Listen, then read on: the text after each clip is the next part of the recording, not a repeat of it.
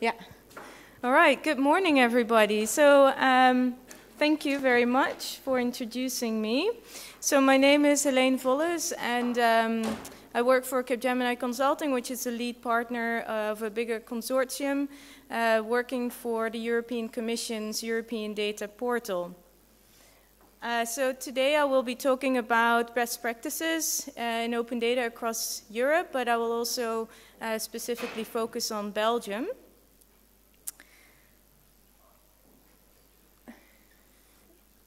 Right. But before I do that, I'll give a brief introduction into what the European Data Portal is. Who here has ever heard of the European Data Portal? All right, quite a few. I asked the same question last year and there were less people. So that's a good sign. Well, so basically what we do is we harvest all the metadata from all the national open data portals across Europe. The idea is that all the national open data portals harvest from within their country, and we only harvest the one national open data portal. Where that's not yet possible, we also harvest more portals, but in the end, the goal is that we only harvest one portal from each country. But of course, we do a lot more than just harvesting the metadata. We also offer visualizations and quality checks. For example, in licensing, there's a metadata quality checker. We also train the data publishers via e-learnings. There's 16 e-learning modules on the European Data Portal, which you can also connect to your own portal if you like. We also provide workshops for the National Open Data Portal teams. We showcase events, news, best practices. So whenever there's something happening in Europe, either we find out about it or National Open Data Portal teams send us their information so we can share that with the European open data community. But of course, we also measure the open data maturity across Europe, which we do once every year, and I will also talk about that briefly. We convene meetings, webinars, events. For example, a month ago, we published a report on the sustainability of open data portals. It was the second report going more into the impact and financing models. And last week, I think it was 2 weeks, last week it was, I think, the 28th of February, we also organized a webinar on the same subject. We collect open data stories and feedback, and of course we also share our open source code. So, just a few facts and figures. At the moment, we have over 800,000 open data sets on the European Data Portal. Obviously, I'm talking about metadata. We have one data set, which is from the European Data Portal itself. We feature the metadata in 24 languages. That's all the official languages of the European Union.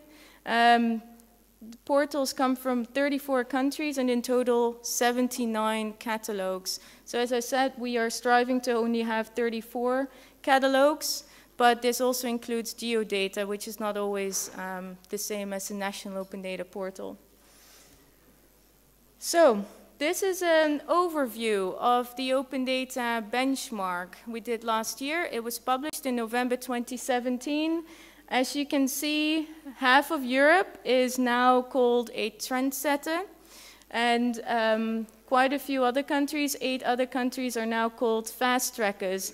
Where you see the big arrow, that's where Belgium is at the moment. In comparison to 2016, Belgium has actually gone up on almost all the different indicators that we measure, which is obviously, yeah, well, that's a very good development. And, well, if we would continue this way, then probably Belgium would also be called a trendsetter in 2018. That's, of course, not possible to have all the countries called trendsetters because there's nothing to set the trend for anymore. So we're now going into the next 3 years where we're actually going to shift from data quantity to data quality. And we're also going to put a lot more focus on the impact of open data because in the end, that's what it's all about. So the measurement itself will become tougher, and yeah, we really want to focus on also on the data quality aspect. So this will look different again in 2018. So when we zoom in on Belgium, what exactly do we see? Well, first of all, we see that the open data policy is, well, it's actually quite good. It's at 74%. You can then, well, you can think of data uploaded automatically, which actually Belgium is the only country where 100% of data is uploaded automatically. There's 3 to 5 events held annually, which can also be more than 5 events. That would have been the other option. There's a predefined approach to ensure that data sets are up to date. Well, we're now also going to measure whether there's trainings organized for civil servants, for example, to really help them get the right skills to actually publish the data. The usability of the National Open Data Portal is also very good. It's gone up. The only thing that is not possible yet is to contribute to the portal, but a lot of the features are already in place. Licensing has also gone up in comparison to last year, or to 2016, and national coordination has also significantly improved.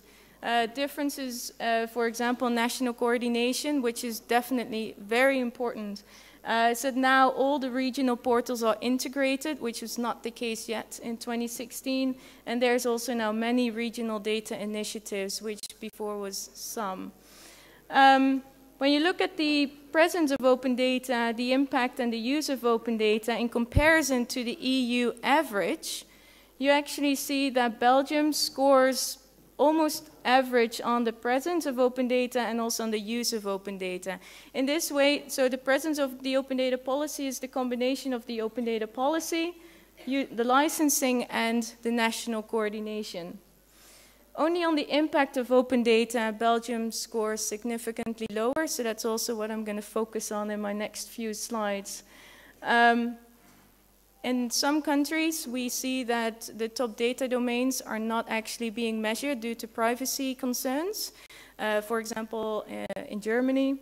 This is not the case in Belgium. In Belgium, you can actually measure their statistics on what, for example, the most consulted domains are, which is very important, but also if there's priority domains. And this is important because then you can really funnel or focus on where you should put your priority and where apparently most reuse is in the country. So that's why we also measure where most reuses go to. So some examples, some best practices from across Europe. When we look at the political impact, there's an example from France where, for example, the publishing of money allocated to members of the parliament can be checked, which can then also lead to more accountability of these members of the parliament. But you can also look at education. So there's an example from Norway where there's a specific grade calculator which helps students to make the best informed decision on what kind of study they'd like to do and whether they actually have the right courses, if they've done the right courses to actually go into another study. So that saves them a lot of time, and yeah, which of course also has a better benefit then. So the service provided there is improved. When you look at the social impact, this is something that we're changing in 2018. So far, the social impact was based on marginalized groups and on environmental impact. From this year onwards, we're going to separate the two, where we have a specific indicator for environmental impact. So you can think of, for marginalized groups, Blind Square in Finland, where it helps blind people navigate better through a city, which improves their mobility and therefore the quality of life within the city. You can also think of, in terms of environmental impact, you can think of Geospatium Lab in Spain, which helps agricultural companies or farmers to select the best possible pesticides for their land, which of course then has a positive impact on the human health and also on the environment. But you can also think about applications that measure the air quality in a city, for example. So I would be interested to know what the level, what the air quality is in the Wetstraat in Brussels, for example. That would be very interesting to know. No, I don't want to know, no. Economic impact. what can you think of when you want to measure the economic impact? Often for politicians, this is the most important one because we're talking about money. In November 2015, the European Data Portal did a big research based on what we found in Europe, research done in Europe. And you can find this on the European Data Portal. It's about creating value through open data. Where you can get lots of information, for example, on how this is measured in different countries. But another example is, for example, the Dublin dashboard, where you can track the economic developments going on in the city. So you can see per area how the level of employment is, or how the housing market is doing, what the average cost is of a house. And you can compare that in different areas, and therefore you have a better idea of the economic development in the city, which is available for everyone. And also, every quarter, they actually publish the monitor, where again, there's a summary of what's been happening in the city. But you can also measure the economic impact by just focusing on one specific area. So here an example comes from Spain, which, every year they conduct a study, which is also published on the National Open Data Portal on the intermediary industry. So basically the industry that's between the data publishers and the reusers of data. And for example, in 2017, they found that there's 638 companies that are using open data as an important part of their business model in Spain. And then they can also measure how many jobs are created, how much money is being made through this sector. So if you want to have some ideas, some inspiration, these are examples you can look at. But you can, of course, also go to the report that we published in November 2017 on this subject, where you can find lots more information and ideas that could also be used in Belgium. So when we did our study, which was published in November 2015, we actually found that there's 325 billion euros in direct market size between 2016 and 2020 for the EU 28+. That's the 28 European Union countries plus the EFTA countries, Liechtenstein, Switzerland, Norway, and Iceland. But there's a difference. When you look at the economic impact, you can talk about direct economic impact and indirect economic impact. Direct benefits are how many jobs are being created through open data, or how much money is being saved in the public administration because open data helps being more efficient. So we found that every year more than 25,000 jobs are being created in the EU just by open data alone, which will only go up because there's more and more data being published and therefore more and more applications being developed. But you can also talk about indirect economic benefits. And then, for example, parking apps help you to save time or not waste as much time because the app will tell you where there's an available parking spot instead of you having to look for a parking spot. But you can also think about the energy savings because data is being published and therefore there's more insights in how this energy is actually being used and if that could be done in a smarter way. So these differences are important to remember when you're looking at the economic impact of open data. We also did a study where we looked at the reuse of open data by the private sector. This was published in January 2017. And what we found is that most companies are actually looking for geospatial data, statistical data, or company data. Now, if you look at one of the previous slides on Belgium, we saw that also the statistical and company data is one of the most consulted domains in Belgium as well. So there you can see there's a commonality. This is important because that means that the reusers see most economic value in these type of data sets. We also found that on average, companies are using up to 5 different categories when trying to look for insights in the data. So for example, when you're looking at the air quality, you need to know the air quality in a city. You need to have data on the city, on the population, on the environment, but also on the transport. Is there a very busy road in a certain area? Are there many people living in a certain area? You need to know that in order to understand why the air quality is better or worse in different parts of the city. So you need to, this is important because you need to understand where reuses are coming from if you're on the publisher's side. We also asked what the reusers see as the main benefits of working with open data. Well, most of them see it from an innovative perspective. So they are selling their services to create innovative ways of thinking, of working, based on the data published by the governmental sector. But also the reduced cost and increased efficiency is often seen as one of the main benefits of using open data.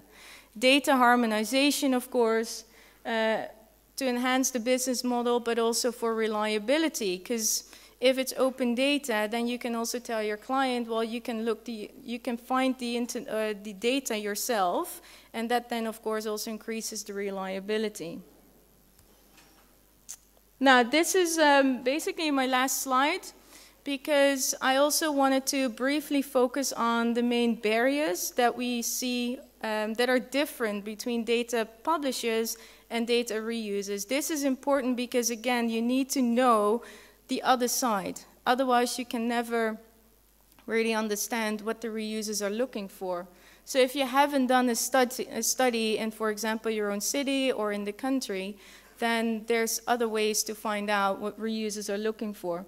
Now, most of the barriers for open data publishers is, this is coming from the national level, is that most national open data portal teams are actually experiencing the same type of barriers.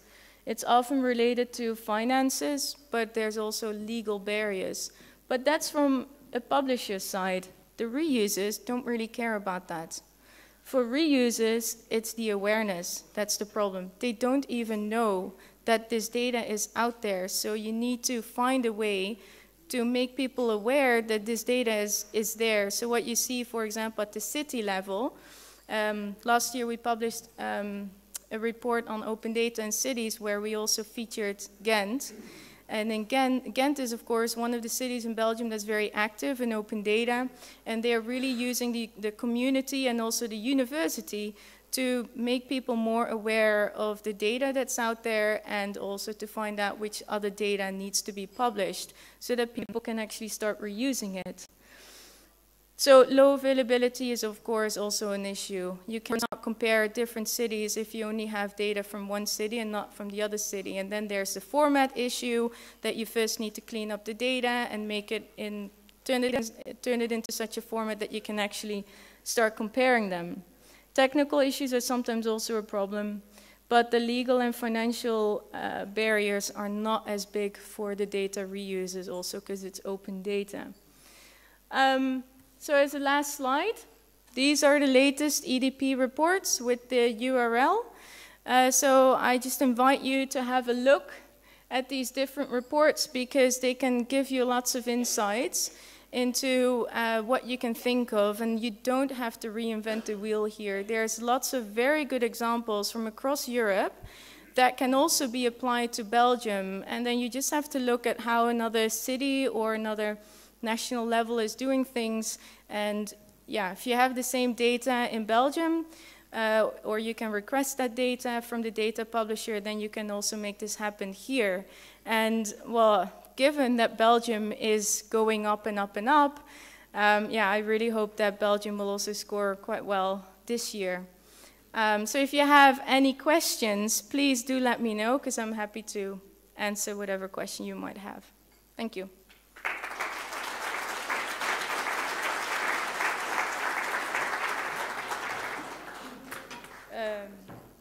There's one question. So the good news is we catched up on the delay, so we will stop for coffee at 10:30. You have one question. It's eating out of Maarten's time. So we're going to start switching the slides, and you can take one question from the front here. Sure. Thank you. You mentioned free software on the first slide. Is all the source code of the application you developed open source? Well, we haven't really developed any applications ourselves. Not as the European Data Portal, we monitor what's happening in Europe. But would you request that, as it's financed by public money, it should be free and open? I just add something. There is a request by the Free Software Foundation Europe that every software that is financed, even partially by public money, should be public. Public means free and open source. I would say it really depends on the the agreements that have been made. But generally, from the European Data Portal, that is not something that we really look at. Often you will see that the source code is actually published, but then there might be some restrictions. For example, commercial use is not allowed. So they will put restrictions in there, and then you can debate whether it's then really open data or not. But yeah, there's still definitely quite some differences, yeah.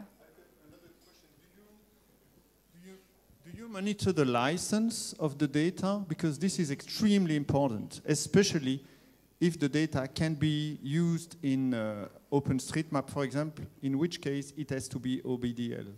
Well, what we monitor, for example, we also have a licensing assistant on the European Data Portal where you can see the different licenses that are being used and also what restrictions they have.